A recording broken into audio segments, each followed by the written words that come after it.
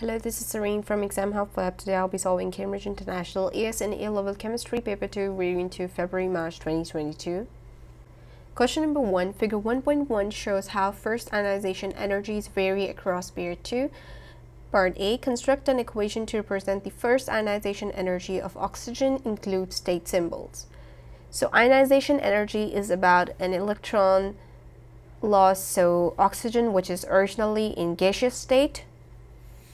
So we're supposed to write oxygen,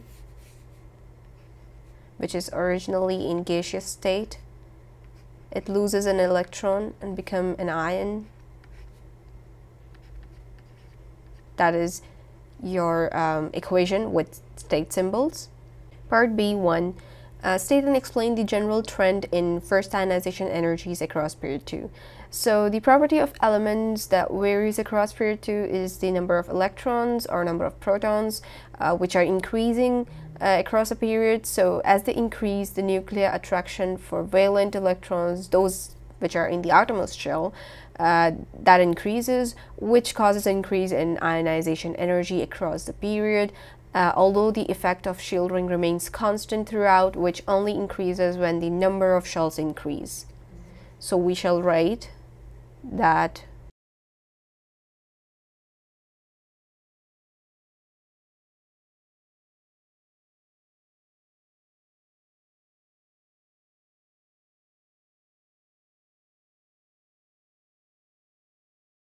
alright, so let's move on to part 2. Explain why ionization energy A in figure 1.1 does not follow the general trend in first ionization energies across period 2. So although the ionization energy increases across a period, it is not the case, especially with elements which are in group 6, where elements have a paired electron in its outermost shell, which is a p orbital electron. So a paired electron means that less external energy is required to remove an electron from its outermost shell.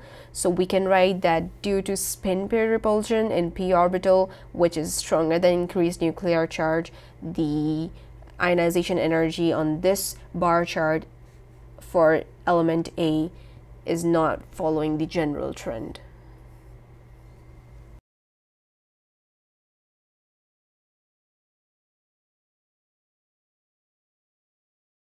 What do they mean by increased nuclear charge? So as you move towards the right side of any period, in fact, the nuclear charge increases because the number of protons increase. Part C, element E is in period 3 of the periodic table. The first 8 ionization energy values of E are shown in table 1.1. So these are the first 8 ionization energies of the electron they're talking about, that is E, which is in period 3. You need to deduce the full electronic configuration of E and explain your answer as well. Okay, so if you see, there is a huge difference between third and the fourth ionization energies of about 8,000 kilojoules per mole, whereas the other differences that you see, like between first and second, second and third, fourth and fifth, fifth and sixth, sixth and seventh, and seventh and eighth. The difference is about just 8,000 kilojoules per mole, which means that this element has 3 valence electrons, because the huge jump in ionization energies is between the third and the fourth ionization energy. And ionization energy is all about energy required to remove an electron. So the first 3 ionization energies, a set of this, and the other 5 ionization energies, they are a different set. So the huge jump that we're talking about over here is between the third and the fourth ionization energy. So we can deduce that this element has 3 valence electrons, hence it is going to be in group 3, and it is already mentioned that it is in period 3 as well. So period 3 and group 3, that makes up an aluminum, so which has a configuration of 1s2, 2s2, 2p6, 3s2, 3p1. And the explanation is going to be that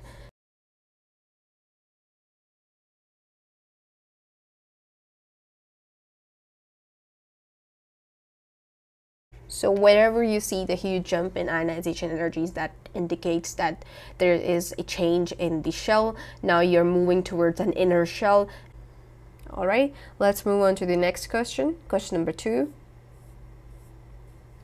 Some oxides of elements in pair 3 are shown.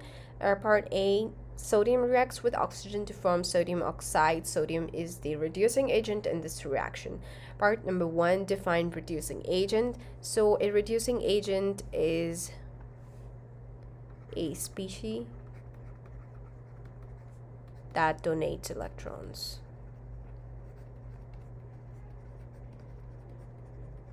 A reducing agent brings reduction to one other species and oxidizes itself. Part 2, write an equation for the reaction of sodium oxide with water. So sodium oxide or metal oxide plus water, that results in sodium hydroxide. That's a strong base, and you need to balance your equation as well. All right. Part B, aluminum oxide is an amphoteric oxide found in bauxite. Part 1, state what is meant by amphoteric. So amphoteric oxide, it reacts with both acids and bases. You must know that there exists 4 kinds of oxides. There is a metallic oxide, which is a basic oxide. There is a non-metallic oxide, that is usually an acidic oxide. And then there is neutral oxide as well as amphoteric oxides. Neutral oxides, they react with neither, and amphoteric oxides, they have the properties of both of an acid and an alkali. Part 2, okay, let's complete this. It reacts with both acids and bases.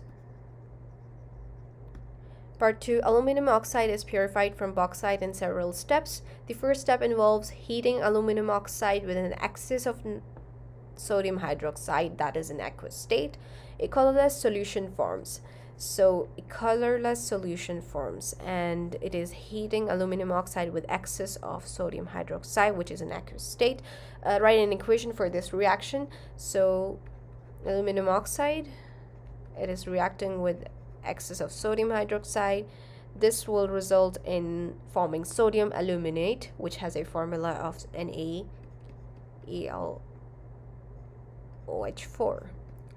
Na carries a charge of plus.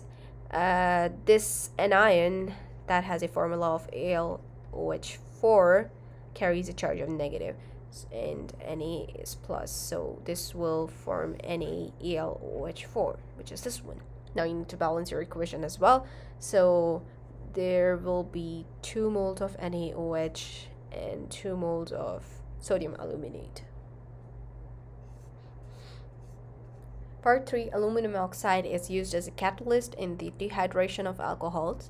State the effect of using aluminum oxide as a catalyst in the dehydration of alcohols. Use the Boltzmann distribution in figure 2.1 to help explain your answer. So aluminum oxide is being used as a catalyst in this reaction, that is dehydration of alcohols, which is alcohols. Dehydration of alcohols basically means you remove H and OH from it, so that will be an alkene plus H2O. Alright, so you need to explain how Al2O3 is going to be used in the dehydration of alcohols. So a catalyst is only responsible for providing a lower activation energy. It provides an alternative pathway to a reaction where the activation energy is lowered. So now the more number of molecules will have energy that is greater than activation energy for the reaction, and the frequency of the effective collisions will increase. So you must write that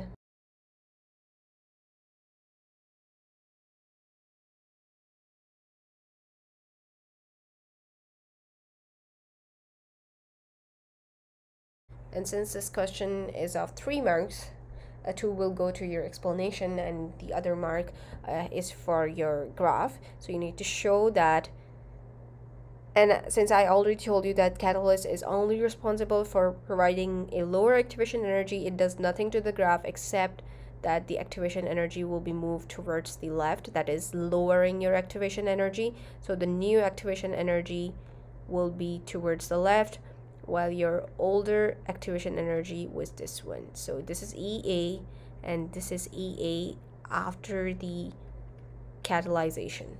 Now this shading will explain my reasoning that I gave here, that more number of molecules will have energy greater than activation energy. This is your activation energy after it has been catalyzed. So more number of molecules will have energy that is greater than the activation energy. Part C, P4O6, that is phosphoric oxide, is a white solid that has a melting point of 24 degrees Celsius. Solid phosphoric oxide reacts with water to form phosphoric acid. Part 1, deduce the type of structure and bonding shown by phosphoric oxide. Explain your answer. So since this structure has a melting point that is as low as 24 degrees Celsius, we can say that it must have a simple molecular structure.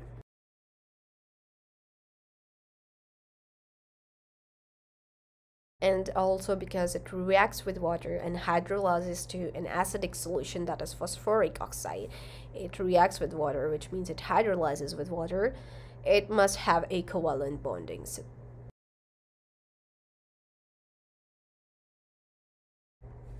Part 2, determine the oxidation number of phosphorus in phosphoric acid. The overall oxidation state of this phosphoric acid is 0.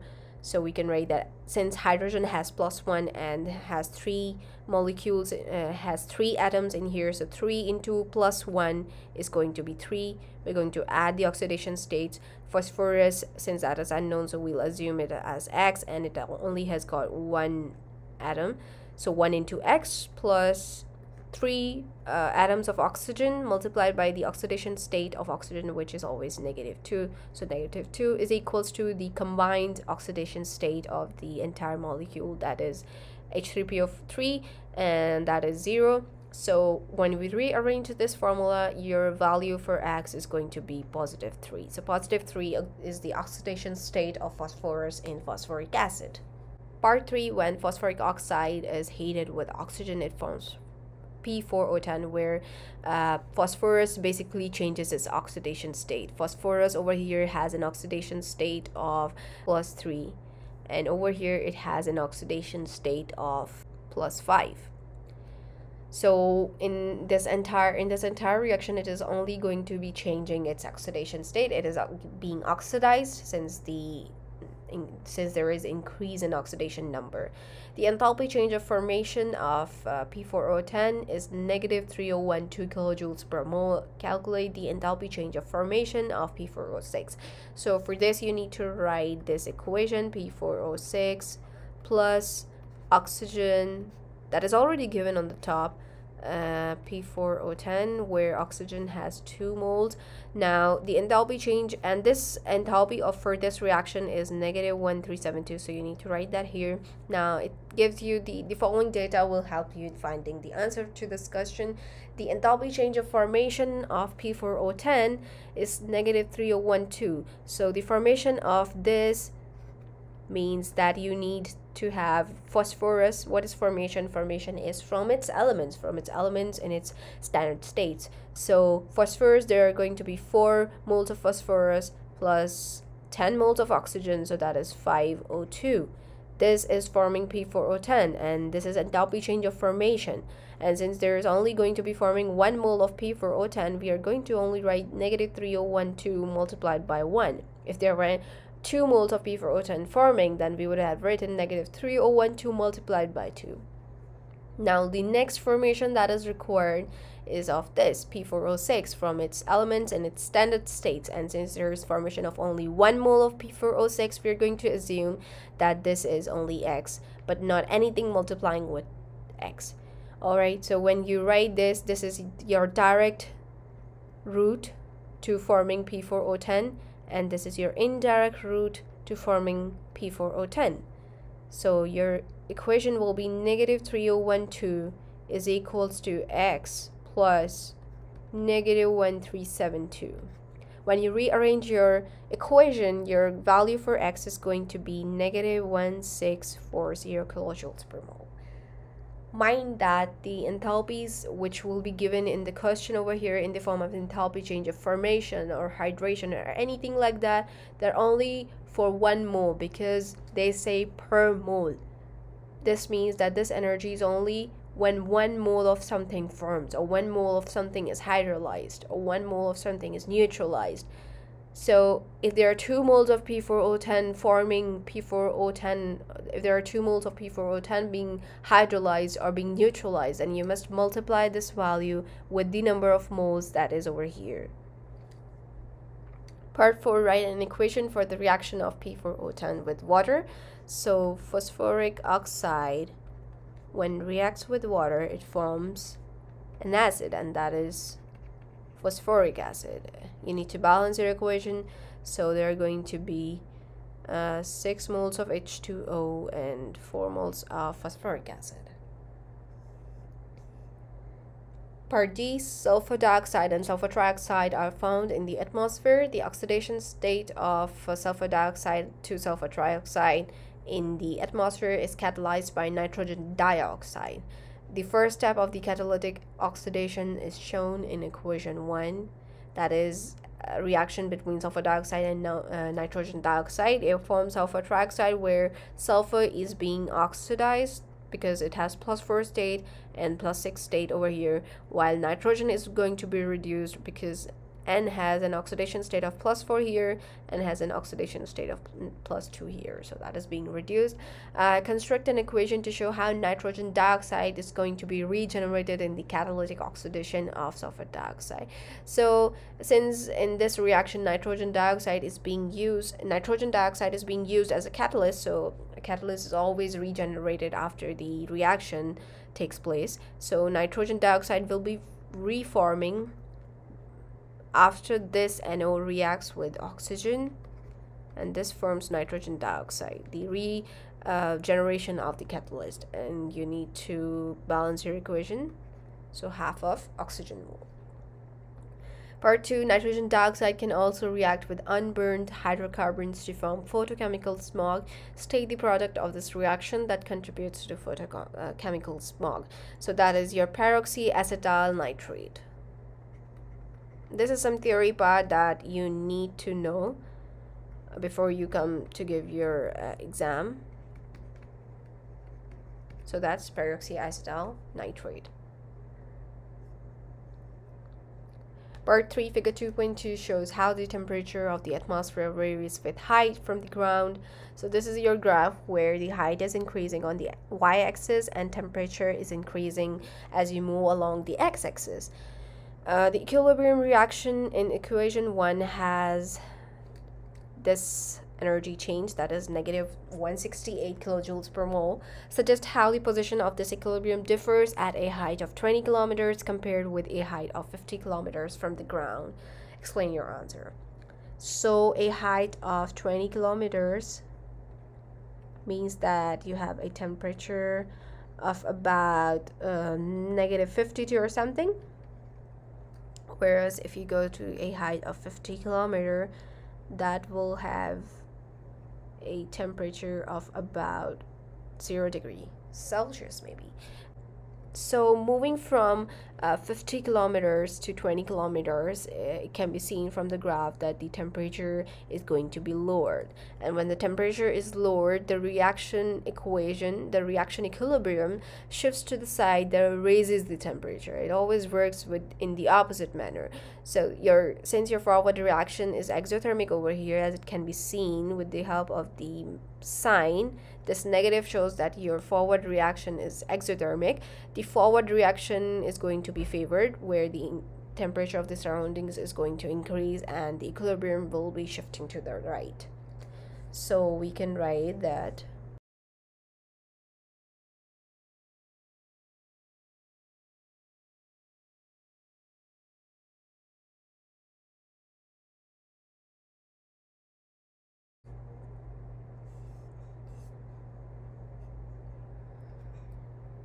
Question number 3, the hydrogen halides HCl, HBr, and HI are all colorless gases at room temperature. Part A, the hydrogen halides can be formed by reacting the halogens with hydrogen. Describe and explain the relative reactivity of the halogens down the group when they react with hydrogen to form hydrogen chloride, hydrogen bromide, and hydrogen iodide. So reactions down group 7 are less rigorous due to decreased electronegativity, because electronegativity decreases as you move down group 7. And since the atomic size increases as we move down the group, the attraction of electrons is less. Hence, there is going to be a lower probability of electron addition to the ion, to the halide ion.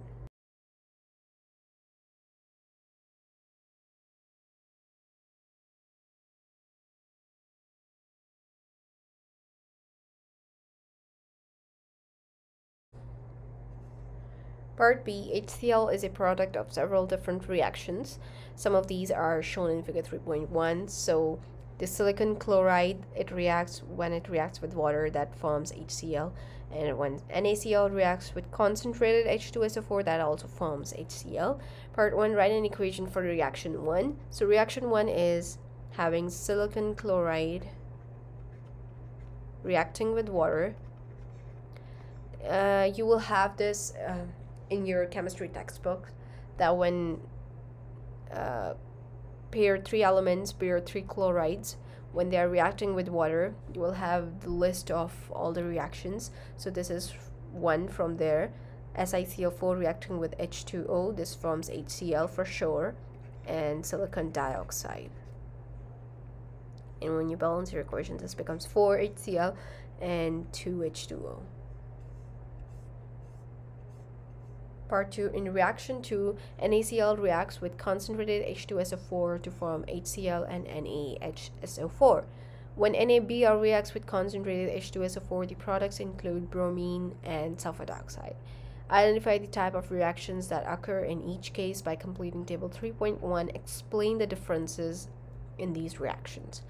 So when NaCl reacts with H2, let me write it over here. When NaCl reacts with H2SO4,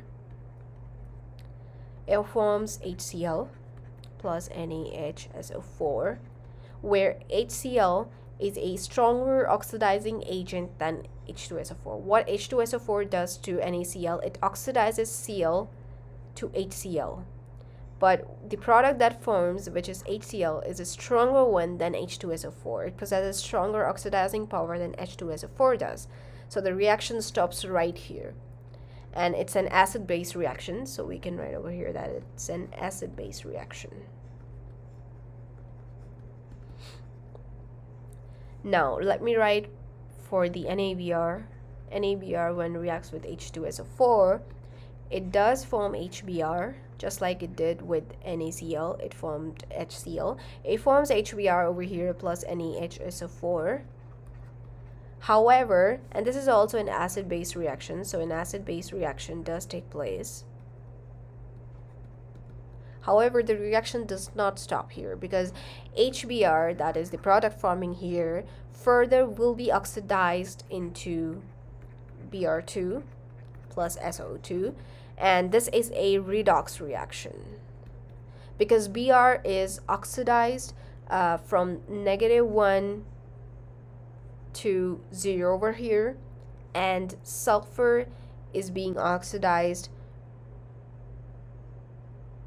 from +6 to +4 here. That is why it is called a redox reaction, and the explanation is that H2SO4, why the reaction is a little different from the reaction that is on the top, which is with NaCl. This reaction will stop right here. However, this will not stop right here, HBr, since it possesses less oxidizing power than H2SO4. H2SO4 will be further further oxidizing HBr into its Br2 and SO2. Part C, when heated with a Bunsen burner, HCl does not decompose, whereas HI forms hydrogen and iodine. Explain the difference in the effect of heating on HCl and HI. That is definitely because HCl has a stronger covalent bond than HI. The bond energy is clearly more is higher in HCl than it is in HI. So HCl.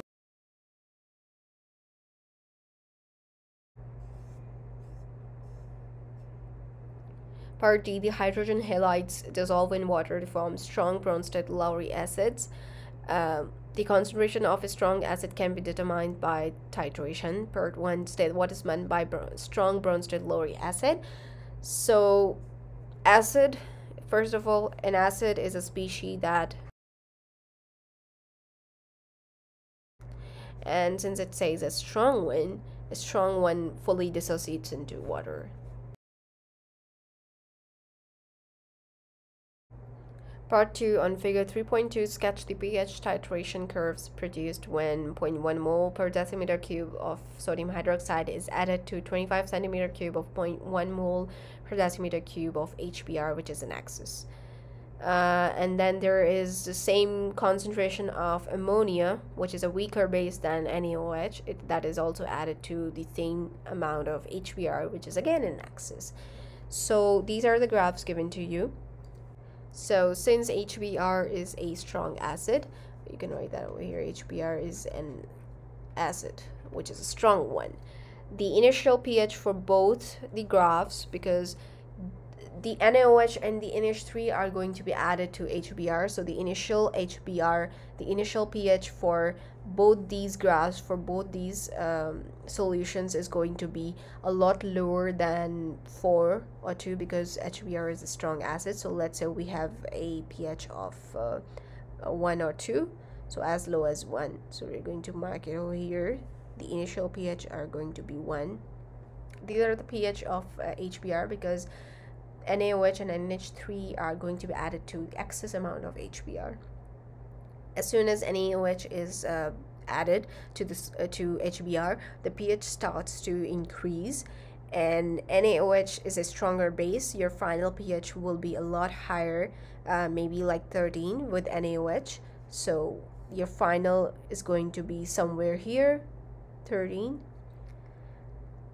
If compared with NaOH and NH3, the final pH for NH3 will be relatively lower, let's say like 9 or 10, but above 7 for sure. So somewhere here it's going to be near 9 or 10, with a vertical section at 25 centimeter of cube of NaOH and NH3 both, because that's when the reaction starts. And the mole ratio with both these reactions, where NaOH reacts with HBr and NH3 reacts with HBr, the mole ratio of HBr and NaOH and the mole ratio of HBr to NH3 is 1:1. So the same volume of NaOH will be required and NH3 will be required to initiate the reaction, and that's when the reaction starts with both NaOH and NH3. So this is the vertical section. This is where the reaction starts. This is when the reaction starts. So your graph is going to look somewhat like this.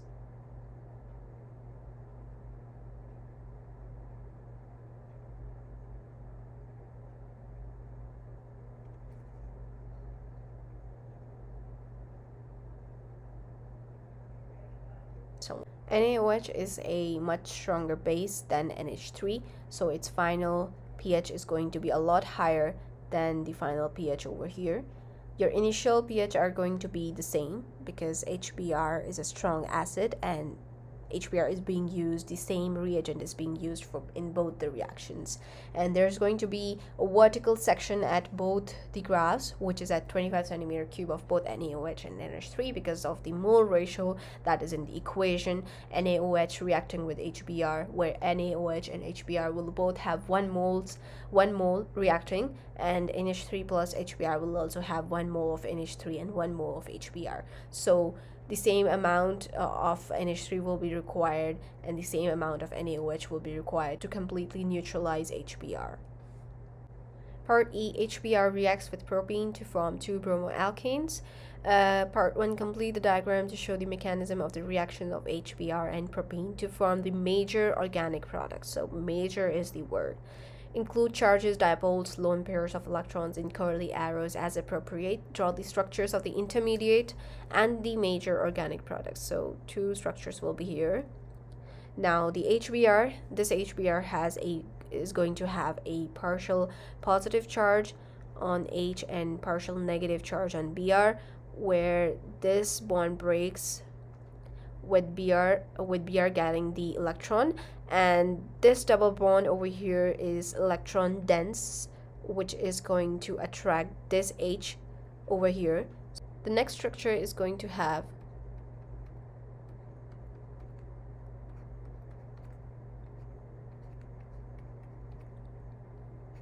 double bond breaks and two new sigma bonds are made.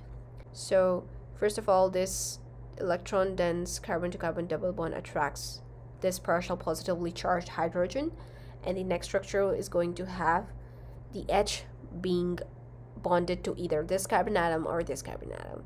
Now, since the question is asking you for the major organic product, a major organic product means that you're going to have one that is relatively more stable. If you had attached Br to this one, this would be then forming a primary carbocation because two hydrogen atoms and one Br. If you had attached Br over here, it will be forming a secondary carbocation with only one hydrogen attached to it and two alkyl groups. Secondary carbocations are relatively more stable than primary ones, so we are going to assume that our major organic product will have Br being attached here, and our hydrogen that was partial positively charged, it will be attached here.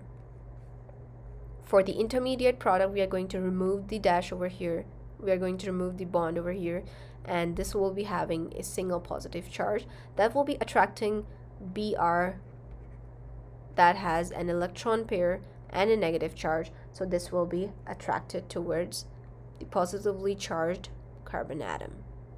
Now your next product is going to be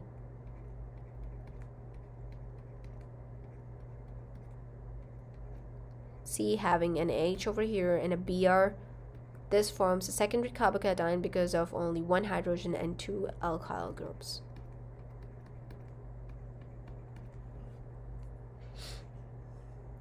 Part 2, explain why the two bromoalkanes are not produced in equal amounts by this reaction.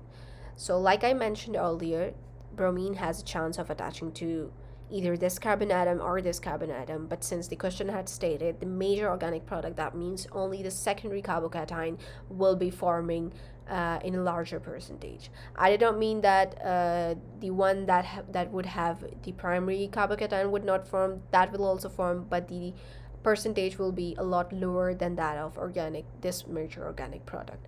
So the reasoning is that because the secondary carbocation is more stable due to greater positive inductive effect of the two alkyl groups that attach to this carbon atom. There is an alkyl group over here and an alkyl group over here. Whereas if we talk about the minor organic product, which would have an alkyl group here, and if both hydrogens here and the Br had attached to the third carbon atom, this Br atom which is attached to this carbon atom will only have one alkyl group, so there is less positive inductive effect on this carbon atom. As far as this structure is concerned, which is the major organic product, this carbon atom has alkyl groups on both sides, on both left and the right side, so there is more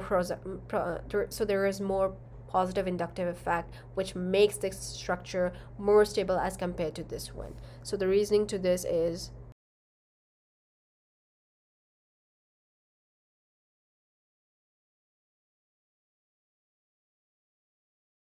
the reaction of CH3, CH2, CH2Br and sodium hydroxide is different depending on whether water or ethanol is used as a solvent. Complete table 3.2 to identify the organic and inorganic products of the reaction of these two substances in each solvent. So when NaOH is in the aqueous form,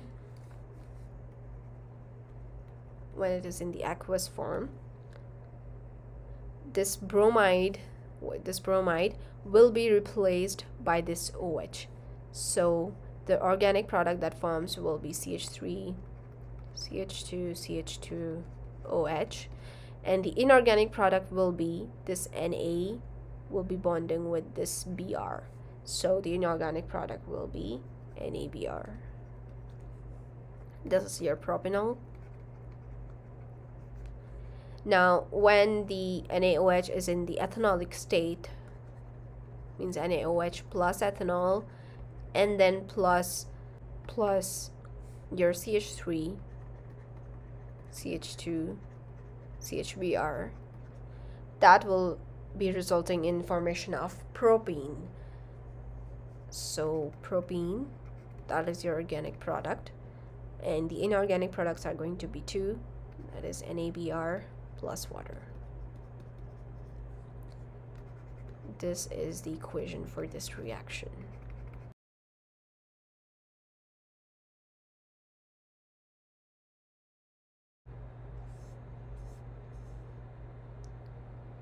Question number 4, compounds J and K are found in plant oils.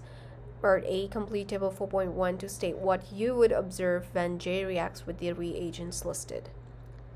So 2,4-DNPH, that is 2,4-dinitrophenylhydrazine, recognizes both aldehydes and ketone groups, and it gives orange precipitate for a positive reaction. Since J has got both the groups, that is the ketone group and the aldehyde groups, there will be orange precipitate forming. Alright, now Tollens reagent is only able to give silver precipitate when aldehyde group is present in a structure, which it does in the case of J, because J has got the aldehyde group over here, so this Tollens reagent would give silver PBD with the structure J.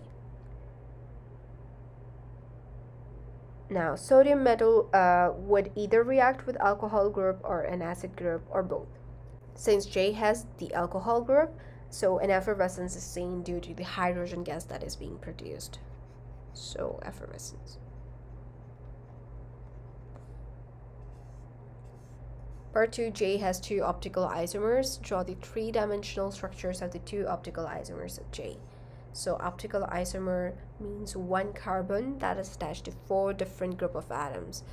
So we're going to have CH3.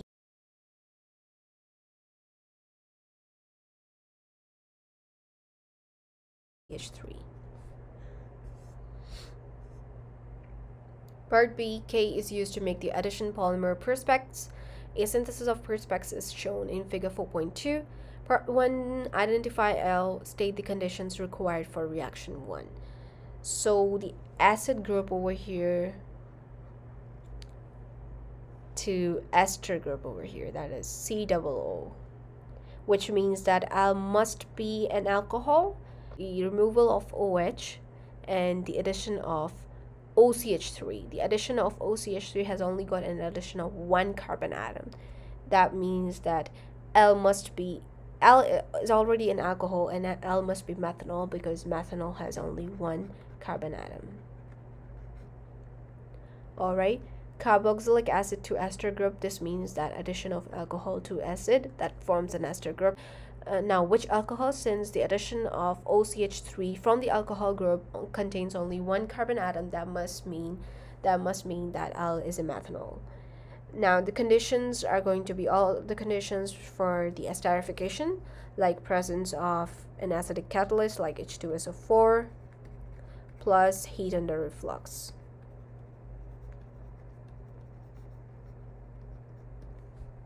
Part 2, draw one repeat unit of the addition polymer perspex. So addition polymer, that means that your double bond breaks and two new sigma bonds are formed.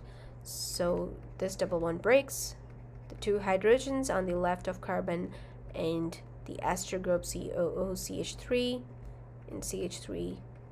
The double bond in the middle breaks and two new sigma bonds are formed with bracket over here in N, which means the number of the repeat units. Part 3, use information from table 4.2 to suggest how the infrared spectra of M and D perspex would differ. Explain your answer.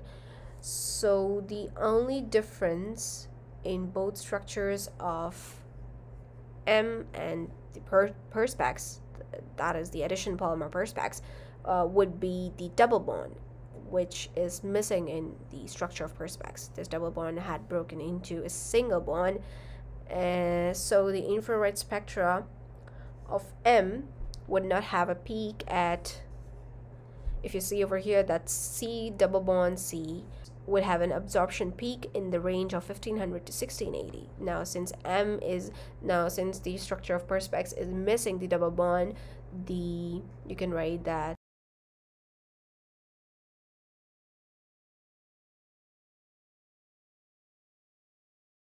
alright, because this is missing C double C, and the structure of M has a double bond, which perspex doesn't. Alright, let's move on to the next and the last part. Part 4, K can be made from propanol in the 3-step synthesis shown in figure 4.3. Complete table 4.3 to identify the reagents used and the type of reaction in each step. So step 1 involves removal of ketone group and the addition of an H with this O and this O the same, and an addition of a nitrile group.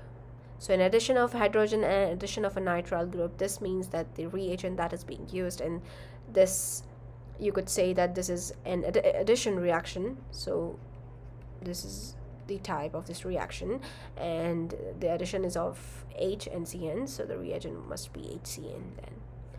Now step 2 involves nitrile group being changed to carboxylic acid group, and nothing else is being changed. So nitrile to carboxylic acid, this is hydrolysis reaction.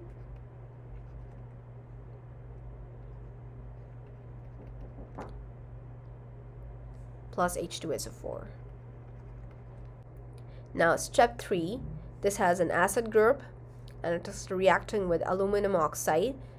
This OH is being removed from the group, and one of the H from these two methyl groups are also being removed. So this is, you could say that this is a dehydration process where H2O molecule is being removed. So this was removed. So that was the end of the paper. Thank you for watching.